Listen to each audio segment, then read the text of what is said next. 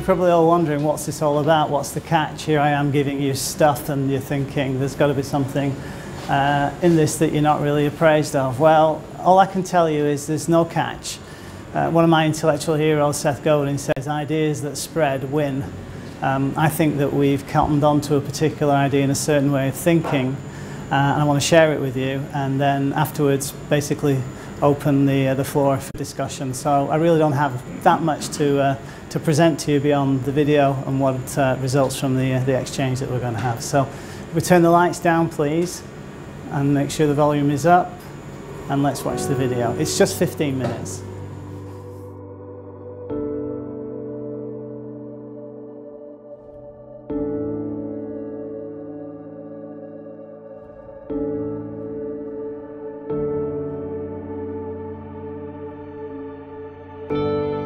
I'm Stephen Barnes, co-founder of the Hong Kong Visa Centre. 5 years ago, after trying to upkeep a forever failing business, I almost became bankrupt. So, out of necessity, in 2011, I set out to change the way I do business. I really needed to. I was going under.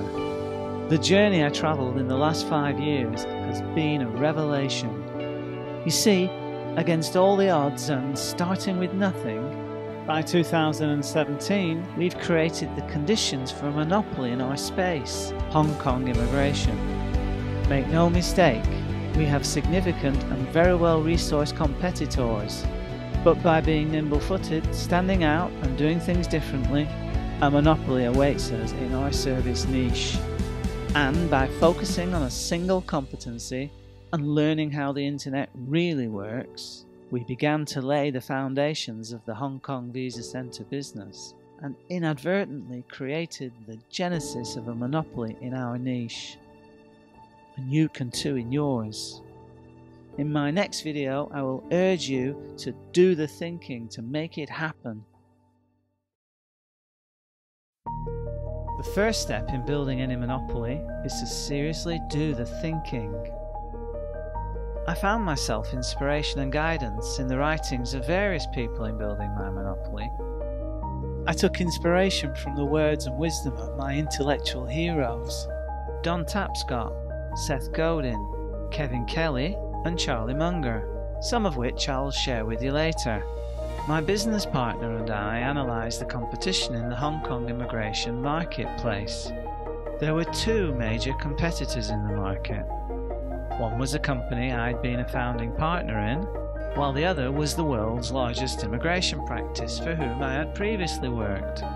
So I knew their strengths and their weaknesses. I also knew the market was split between two service sectors, 15% in the individual services sector and 85% in the corporate services sector. And from my experience, I knew that the first 15% consisted of people having problems that no one else was properly addressing. So we decided to re-enter the market in the individual services sector first, where we would be competing against non-consumption. Our aim would be to produce high quality content giving people answers to their questions and help solving their problems, all for free. Sounds crazy, right? Well, soon you'll find out that it's not just as crazy as it sounds.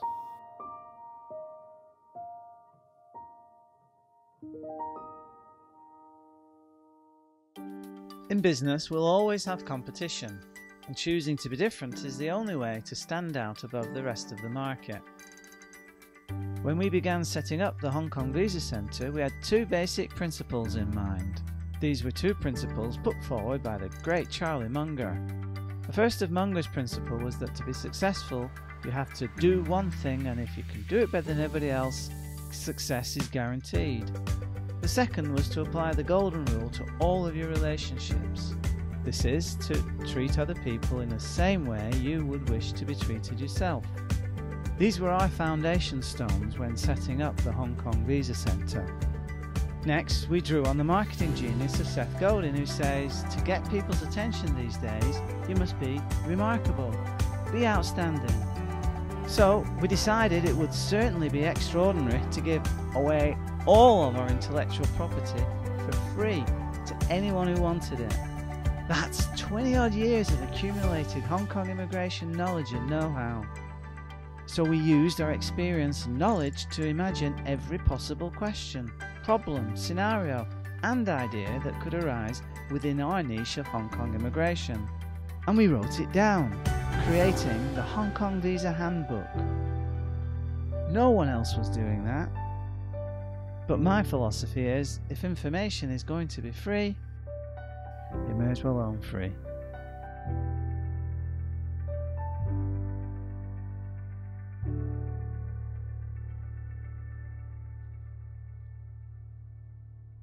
Once we decided to give our information away for free, we then had to decide how best to go about doing it.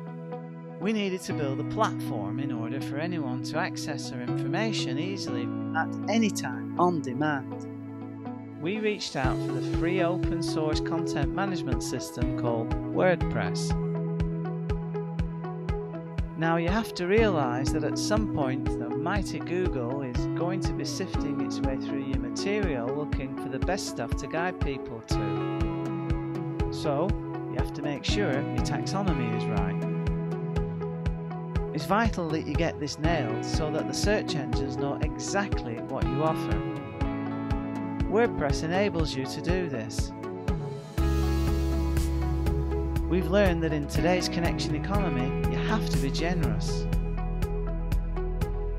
Consequently, our websites invite people to engage with our materials, to reach out and ask questions which we answer via our blogs. We've come to understand the common experiences and tasks involved in our niche, so we publish online do-it-yourself kits for free. By giving away all our experience and know-how for free, we create close relationships and generate goodwill. The next step in building a monopoly can be expressed in just a few words. Nevertheless, it's vitally important. You must be totally transparent. My story is on our website for everyone to know. As an immigration advisor, people are opening up all their personal details to me and pretty much putting their future lives in my hands. So I believe I have an obligation to reciprocate the trust that they place in me. To create and maintain effective relationships, you have to be transparent. You must tell people your own personal story.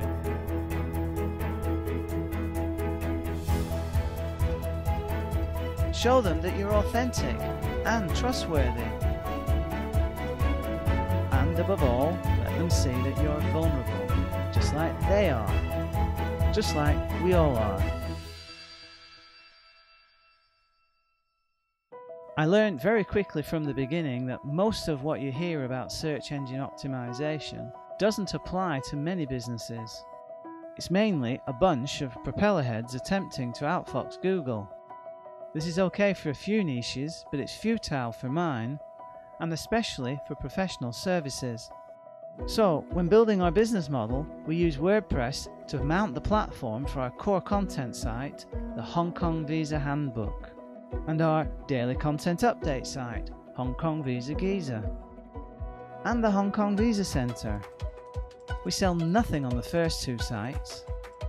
Instead, we publish content in straightforward language, providing answers and solutions to problems, which leads to the third, where we have conversations, form relationships, and offer our professional service.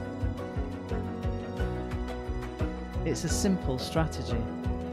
Make your material widely and freely available to those interested in your niche by anticipating all their questions that could be asked about it, answer them, and cultivate relationships. In the end, all roads lead to Rome.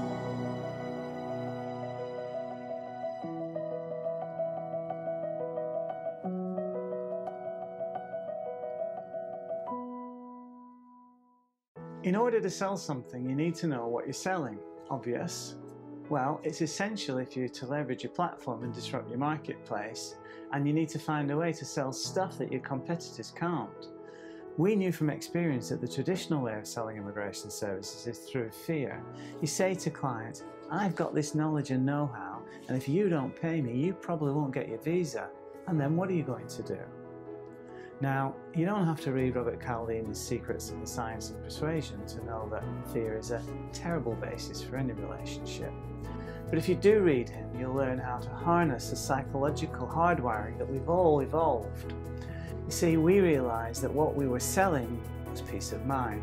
By giving away all of our knowledge and know-how to people who need it, by being open and transparent, we've engendered our authority and we've established their trust. Also, because of the relationships we build with people, we know enough about them to only take on those applications that we genuinely think will succeed. So, in that regard, we can offer a 200% money-back guarantee, and people employ our services because they're buying peace of mind, not a visa label and a passport.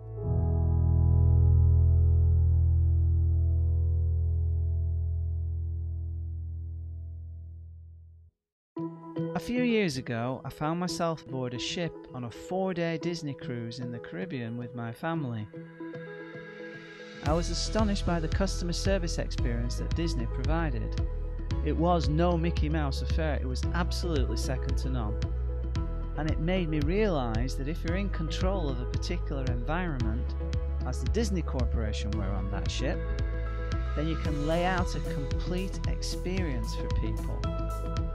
If you understand what sort of experience is going to resonate with your audience, and then you deliver a customer service experience encompassing it, you basically have achieved total market alignment.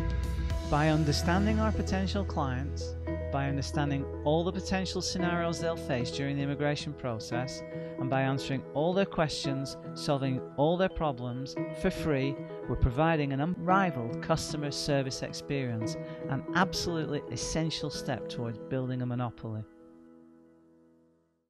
While it's vitally important to propagate your online proposition, it's just as vital to take your offline proposition as far as you can into the wider world. Seth Godin calls this unleashing the idea virus. My idea virus was born about 15 years ago. Once a month I'd go on RTHK, the public radio broadcaster in Hong Kong, to take calls, answer questions and generally talk about immigration issues. The host, Phil Whelan, took to announcing me as Stephen Barnes, the Hong Kong Visa Geezer. I thought, that's good, that's catchy, that's something people will really remember. Which is important because immigration isn't a live idea in most people's minds every day. But when the issue does crop up, it's crucial. And if the first thing that pops into their heads is the Visa Geezer, that'll be the first thing they search for online. From that, you can build what Seth Godin calls a tribe. Combine the two and you have a tri-idea virus with which to build your monopoly. Our tribe is currently 150,000 strong and growing.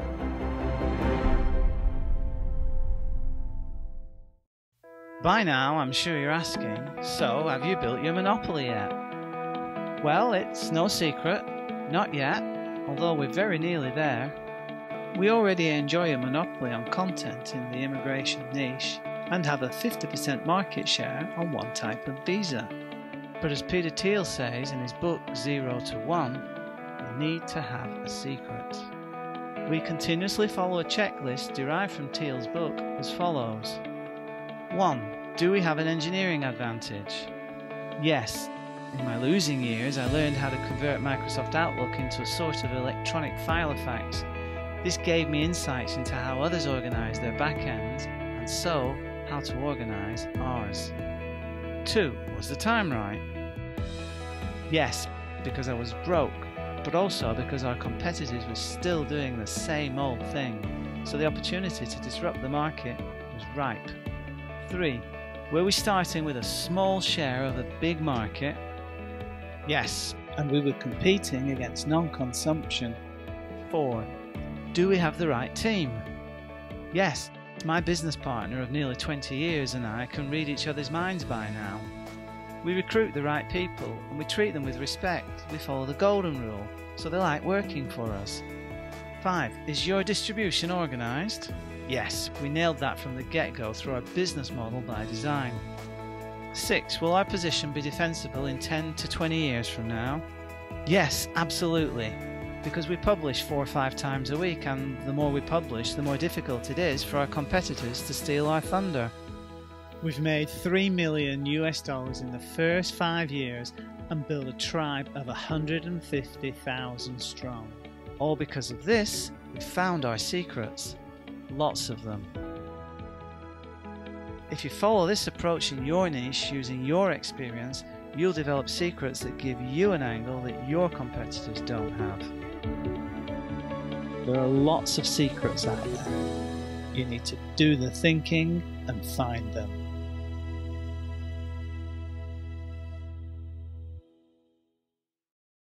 So we've got a whole list of questions here that we've received online. Let's see what we... you said that you started with no money, no equipment and no staff. So how did you know that this was the thing that you should focus on moving forward? Well, when I started the Hong Kong Visa Centre in 2010 going into 2011, I knew that business was going to be based on content because I was successful with content between 1996 and 2000 when the internet was first getting going. So it was a no-brainer for me that the Hong Kong Visa Centre business model was going to be based on content. So that gave me the confidence to know that I'd be successful. The key was how can I produce acceptable quality content given that I had barely any resources, and then begin to parlay the expertise and the knowledge in such a way that it answered people's questions and helped them solve problems. And out of that basically grew all the commercial sort of activity that followed.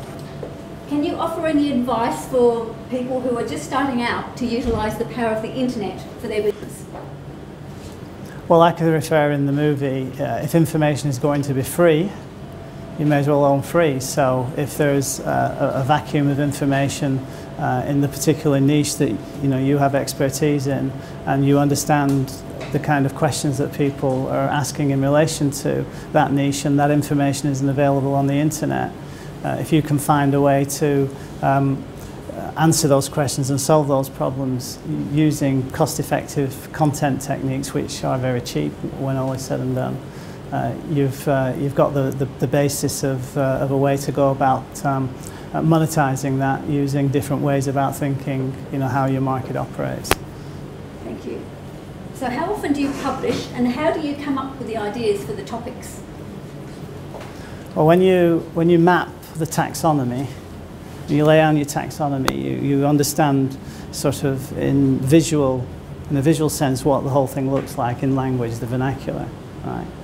And once you know essentially what you need to say within that content sort of proposition, you then ask yourself, well, what are the top 100 questions that most people would ask you about, this particular array of material, and then just develop additional content on top of the original content that you put down that speaks to, the essential vernacular of the niche. Thank you. So is there anything you'd do differently if you were starting from scratch again today?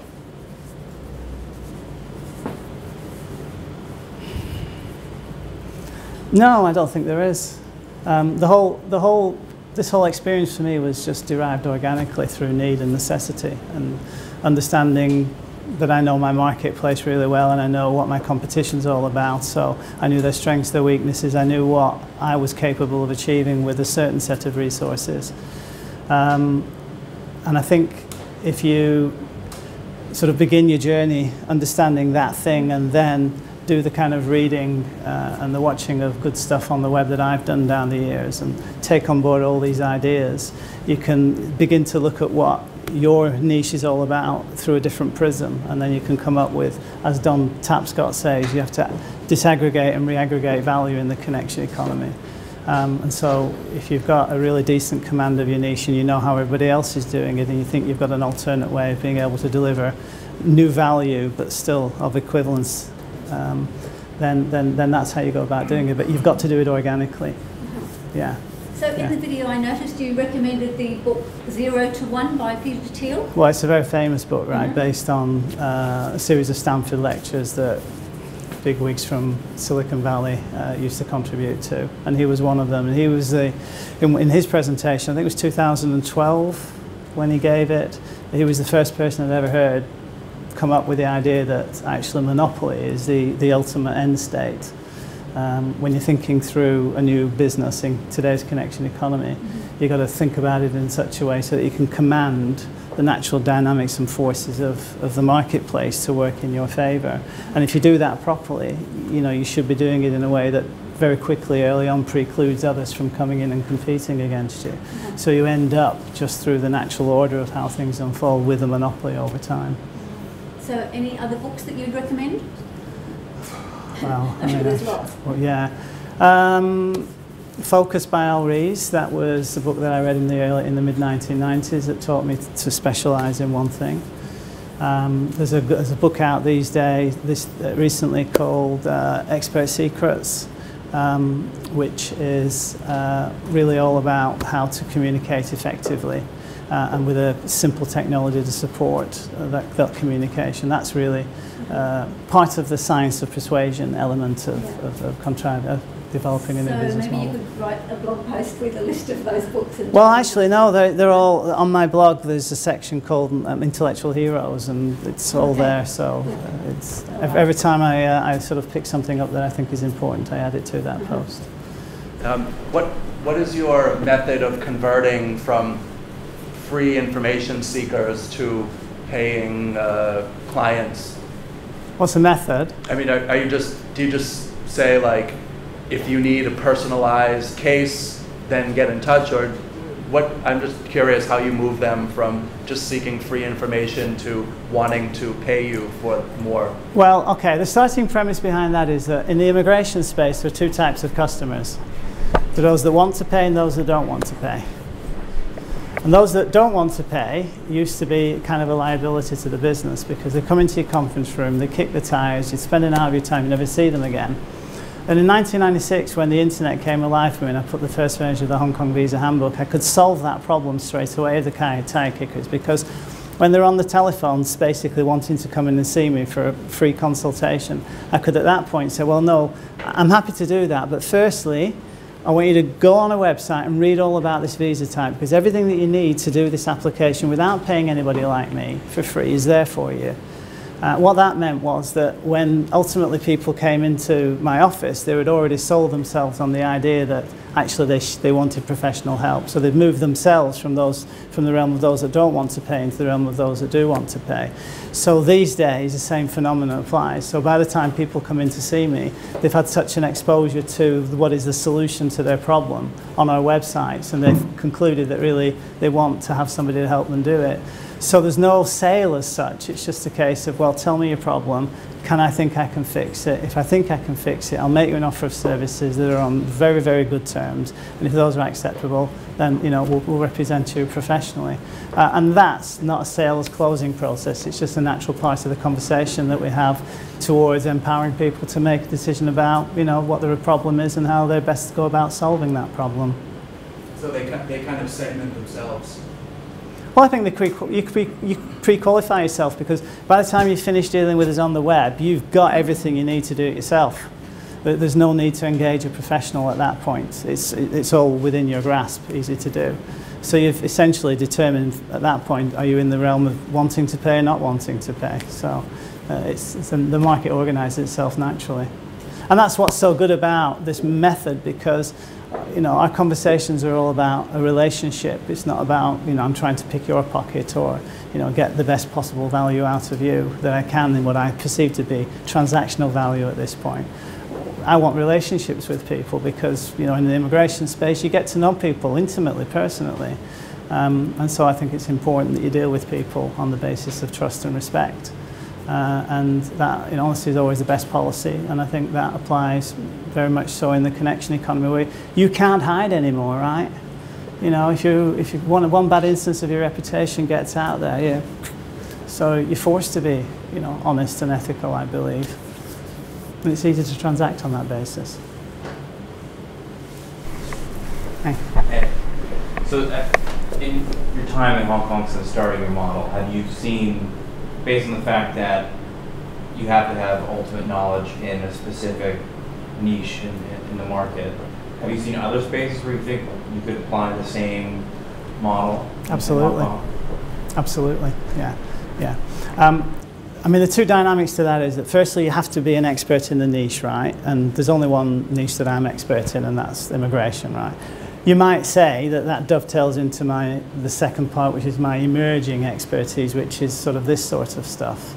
But yeah, I can see immediately how you could take what we're doing and apply it into any number of niches. You mentioned on a couple of occasions that the first thing to do is to envisage all of the questions that might be asked by your customers and to write down the answers. I work in a slightly different space where I probably have to find answers to questions that haven't been asked before. So, or problems that are potentially so complex that it's not as simple as saying, well, what's the question and what's the answer?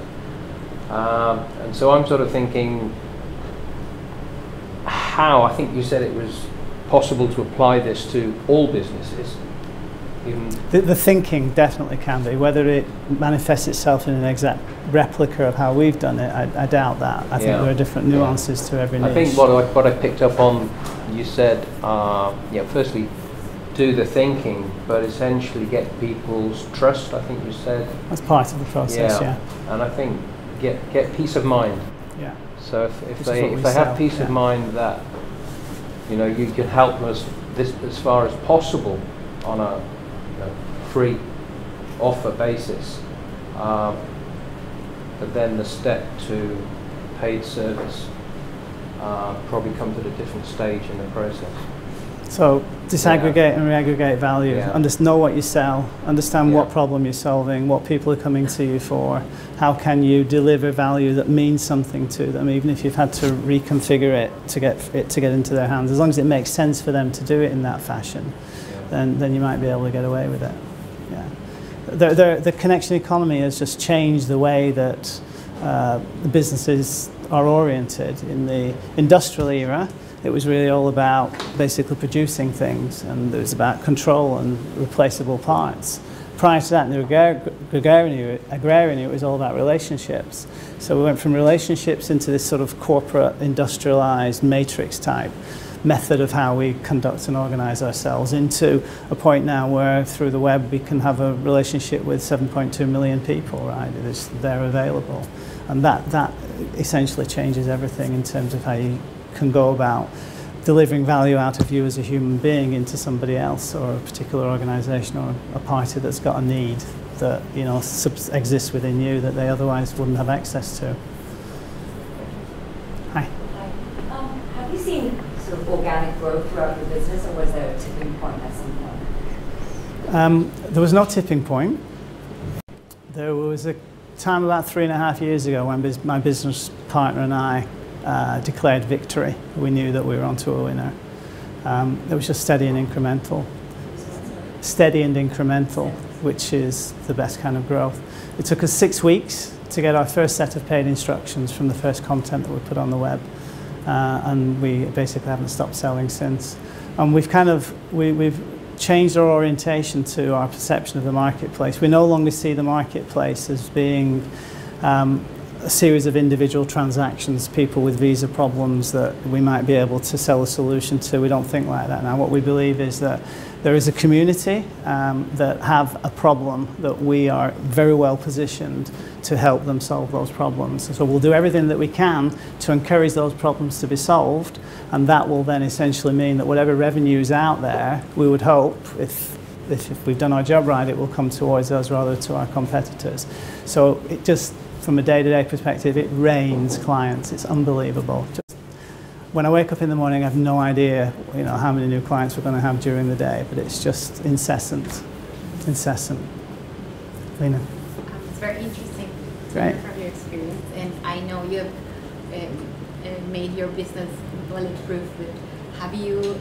What has been a difficult case, and how you managed to make it work? A difficult immigration case, and you manage it with a relationship with the client. Well, the first thing that I do if there's a problem with the client is I give them their money back. Whatever stage we're in, they'll just give you your money back. That's not a problem because it's not about money, it's about doing the right thing. And I found that if you just apply honesty and earnesty and transparency and let them know that whatever the problem is, you're doing everything that you can to fix it. And that's the best that you can do, and that's what people expect. So we treat other people like you would hope you treated yourself. It's a simple way of solving problems.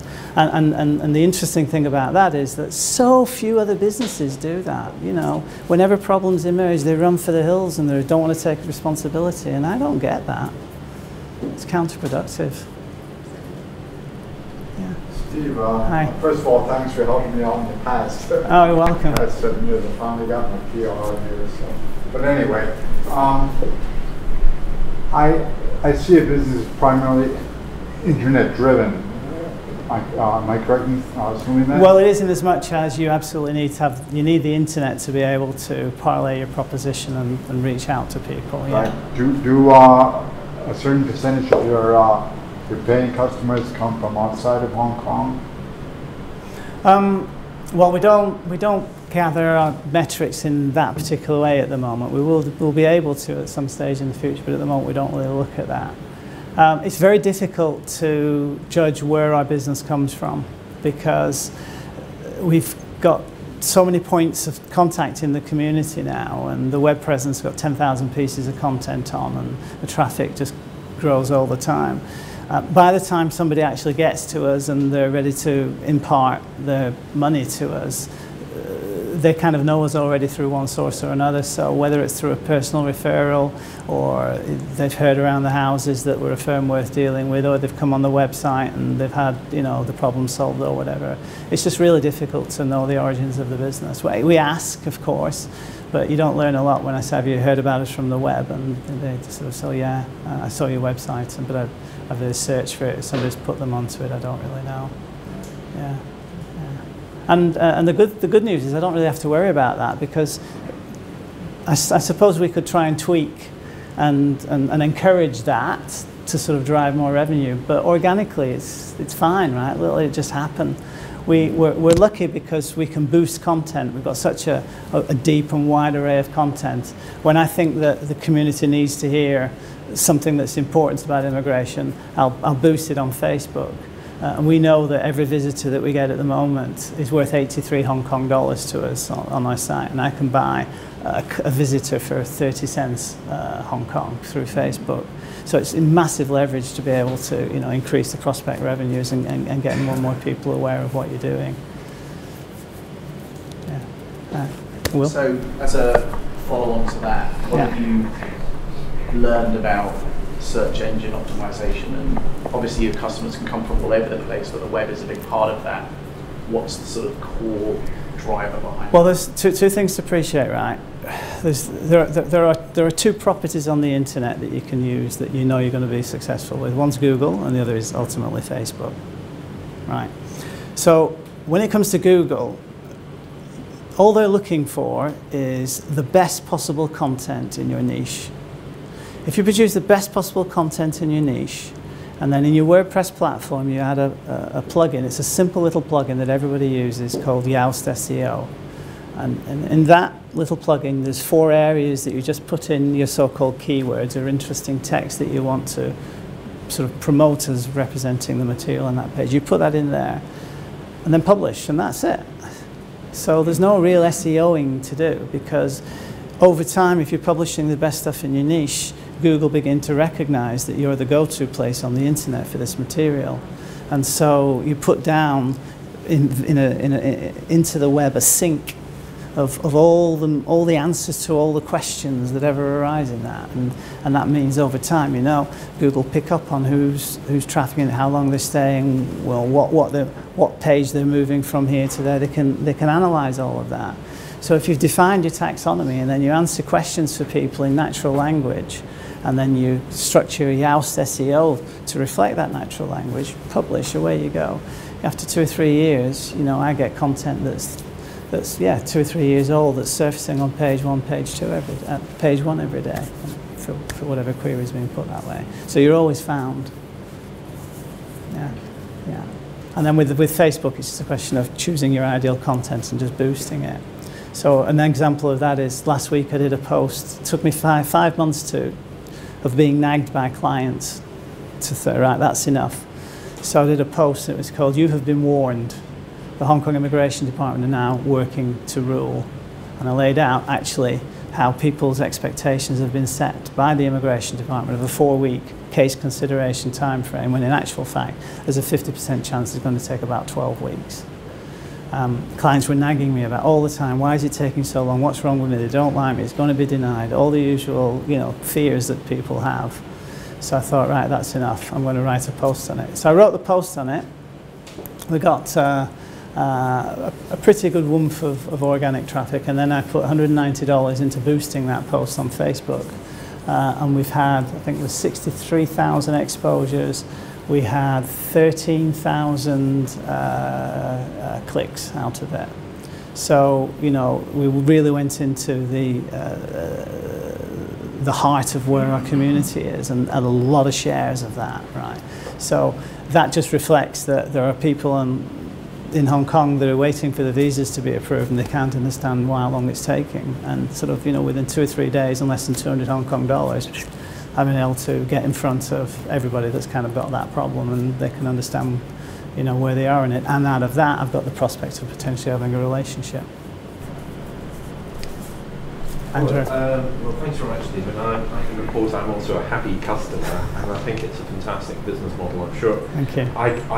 I'm sure that there is a lesson in your experience in Hong Kong that can go around the world.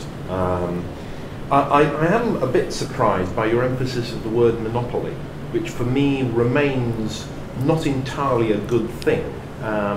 And there are reasons why monopolies are discouraged by laws around the world. And not just for the protection of sort of interests of customers, but also the interests of employees. And I'm sure that you yourself can be trusted with any organisation that you're putting together, which is in that status. But really, is there an element, I mean, do you think that the Hong Kong government or the immigration authority would like to have a monopoly company dealing with them in this regard? And do you think that that the word monopoly is actually a good thing to be pushing?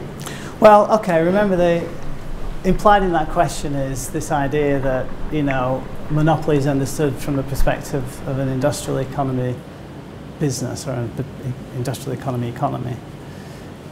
So you think about the application of what I'm doing in my niche, and I'm laying claiming to the idea of monopoly. What am I actually claiming a monopoly over? What I'm doing is I'm giving away all the information that people need to be able to solve this problem for themselves completely for free. And then I'm giving them the opportunity, if they so wish, to buy a service off us that's completely down to them, where it's a completely risk-free proposition for them. The question behind that then is, well, how can the monopoly like that be anti-consumer? I just think it's a controversial word, and I would be putting up a flag that says monopoly. Well, you see, you're a mathematician, logician, and I'm a lawyer, so I like to push the envelope. Maybe market leader. Yeah. Hi. Hi, I just saw you have over 150,000 clients. Our tribe is 150,000. Yes, so with, my question is based on the data. So, you know, big data is a popular topic these days. So have you think about any more innovative business model? Because what I saw was it probably is a commission-based business model. No, we sell services. Yes. So based on those big data, how do you manipulate that, and how will you innovate some new business model based on so many data? Right. Okay. I believe in growing the business organically, naturally, on the strength of relationships. We have loads and loads and loads and loads of data. But, you know, we don't gather that data to benefit ourselves. We gather that data to do our job.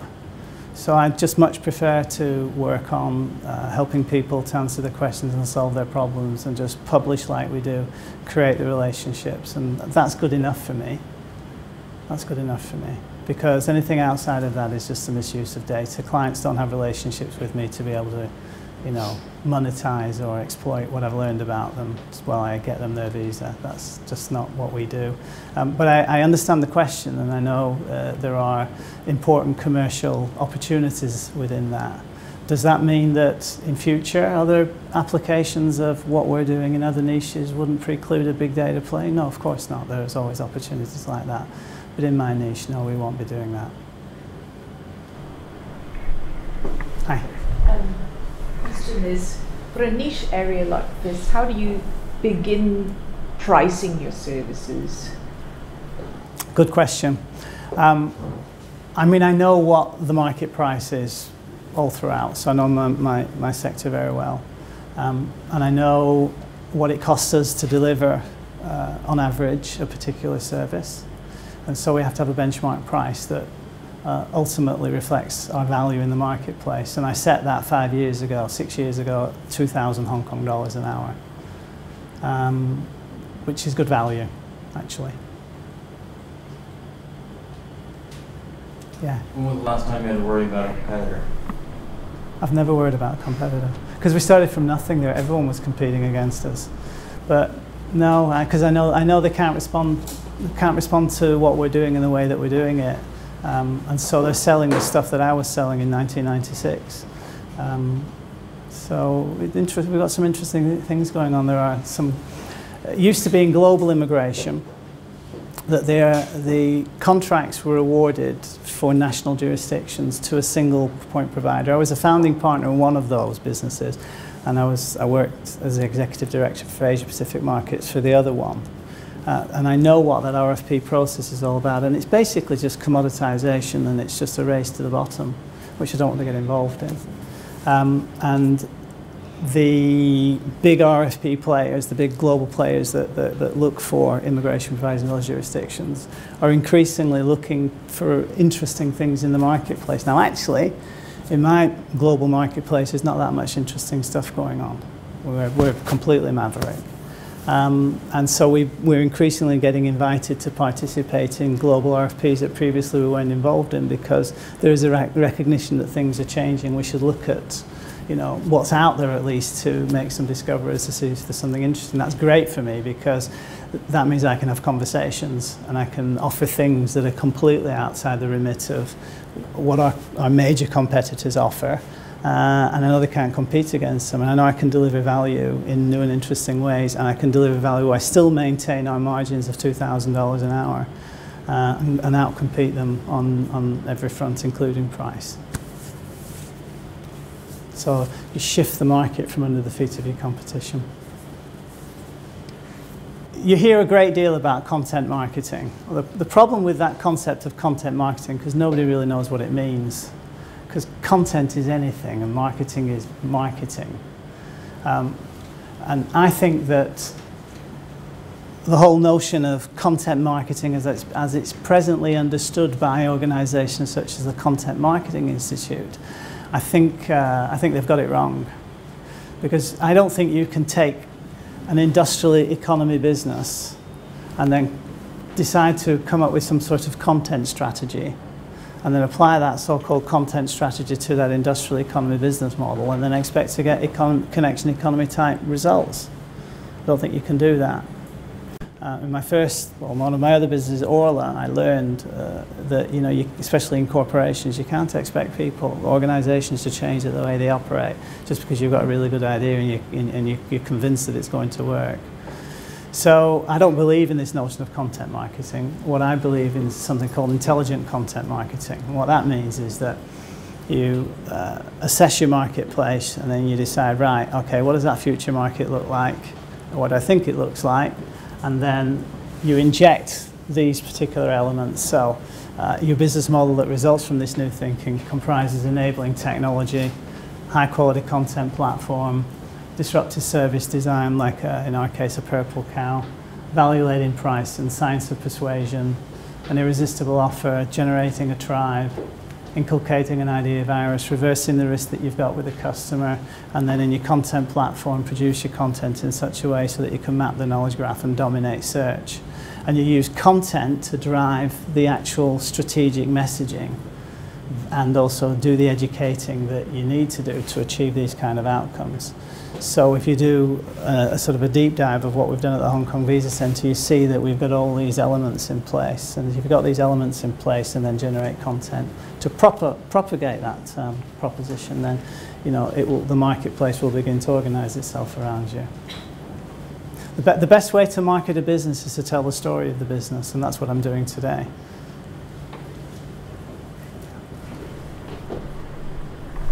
So your irresistible offer is the 2 times money back? Is that, yeah?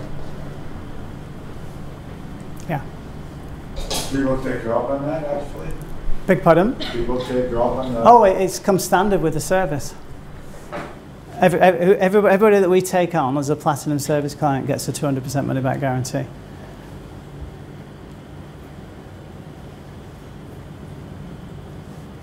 How many times have you given the money back? 3 or 4, I think. It's just the cost of marketing, right? And I think in half of those instances they've made recommendations to their friends to come and see us, right? You can't lose. It's counterintuitive, but you can't lose. Is there a way that you think you could apply some of your thinking to like news media that's entirely struggling with the way that they market content and journalism? Well, the problem with news media is, what are they selling, right? They gotta find some interesting ways to monetize what they sell, and I've done some thinking about that in the context of the South China Morning Post before SCMP was bought by Jack Ma.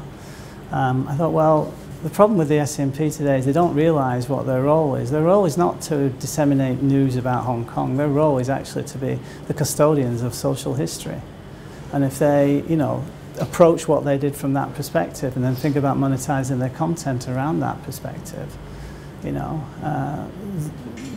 new opportunities emerge for that business. But, I've been here 30 years and I remember, it used to cost you a couple of $1,000s for a small advertisement in the South China Morning Post on a Saturday, and they were this thick.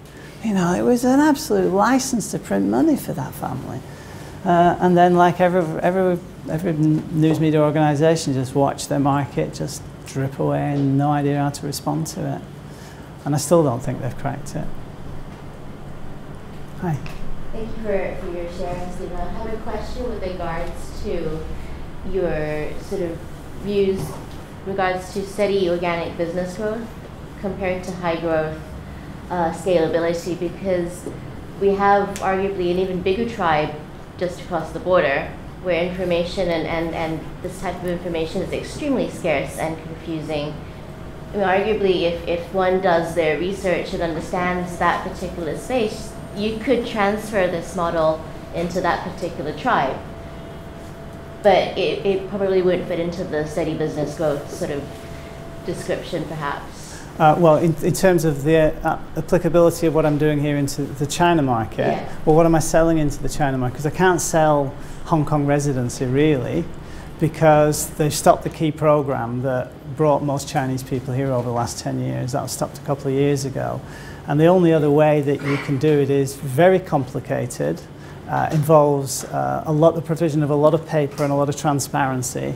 And unfortunately, I've learned that mainlanders basically are only interested in doing the minimum amount that they can for the minimum amount of money that they need to pay, and basically have everybody do the running around for them. Well, I can't deliver any value in that environment, so they're not clients for me. I can't get anything for them. This is ironic, right? Because I know that there are parties north of the boundary that are offering all kinds of immigration solutions to very wealthy Chinese and coming up with all kinds of harebrained schemes. Actually, I mean, I know how to do it, and these people, these clients, I could absolutely do it for them, but I haven't got access to them because of the way that the market works. And to be honest, they're just too hard to deal with. So you've got, the prospect market, but every time I've tried to do anything in China, I've lost my share. So I was kind of thinking of the reverse, i.e., there's probably, you know, sort of people outside of China who might want to be doing business or having some sort of a visa service in China. I see. And so therefore the model of providing the information and then providing the advice might be applicable. This I can assure you, if it's immigration related, this will work in any jurisdiction, in any marketplace. Immigration is all about the same thing, you're selling peace of mind. So yeah, and I've been very transparent, but I don't see any of my major competitors adopting these techniques yet. And you have to become a publisher when you get right down to it, and if you're successful at doing immigration one particular way, it's a very brave step, right, to suddenly decide, well, now I'm going to produce high quality content and, you know, deal with guys that, you know, running around with cameras and what do I look like? It's just hard work, I think. But yeah, anybody who knows immigration and can position themselves as being an expert in it could apply this in any jurisdiction, no doubt about it. Would you say that there's a degree of transparency that's actually needed on the immigration authority side to allow a model like this to succeed? Because I mean, the case in China is that they just don't tell anybody anything. So like anybody who's trying to be an immigration consultant is basically just lying to you because they don't have any better idea than you do. Yeah, yeah. Well, yeah, and I mean, fortunately in Hong Kong, I'm in the perfect position because the immigration department's website is rubbish.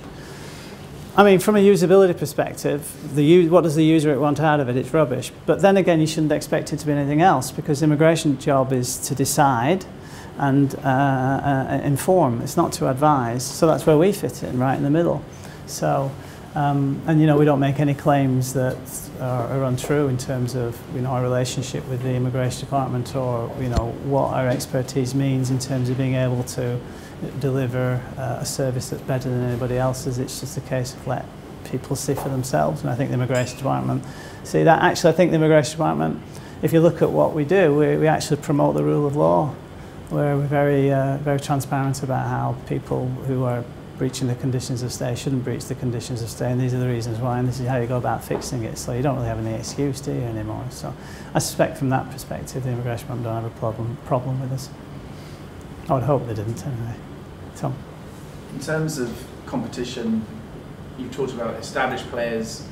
It's going to be very difficult for them to change their business model to start competing with you in terms of producing content. What about giving potential competitors everything they need to compete and sort of follow your business model? How do you deal with that? Well, you can't, right? If somebody wanted to come along and basically take our complete content platform and say everything that's been said here we're going to say in a different way and present it in a different way, we're going to basically re-engineer it where there hasn't been any formal breach of copyright. Nothing I can do. It just boils down to credibility.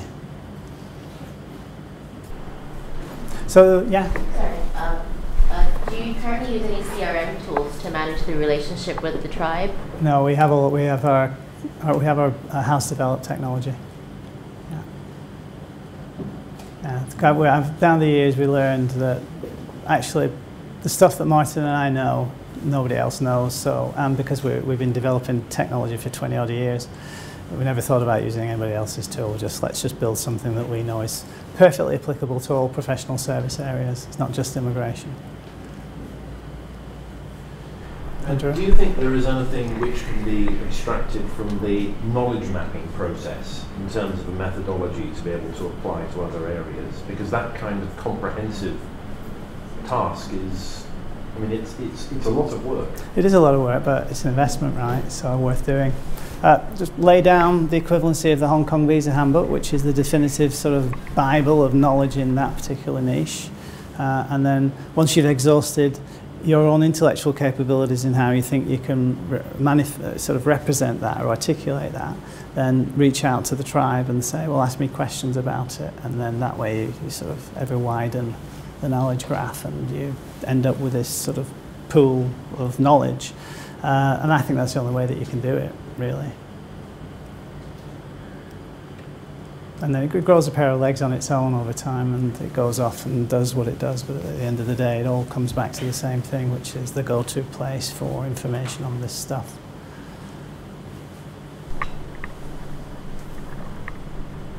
I mean, just from the consulting side, I mean, there's lots of businesses that pay for people to produce content for them, whether it's on websites or social media or whatever, but they lack the actual comprehensive understanding of what their content is creating out in the world. Yeah, yeah.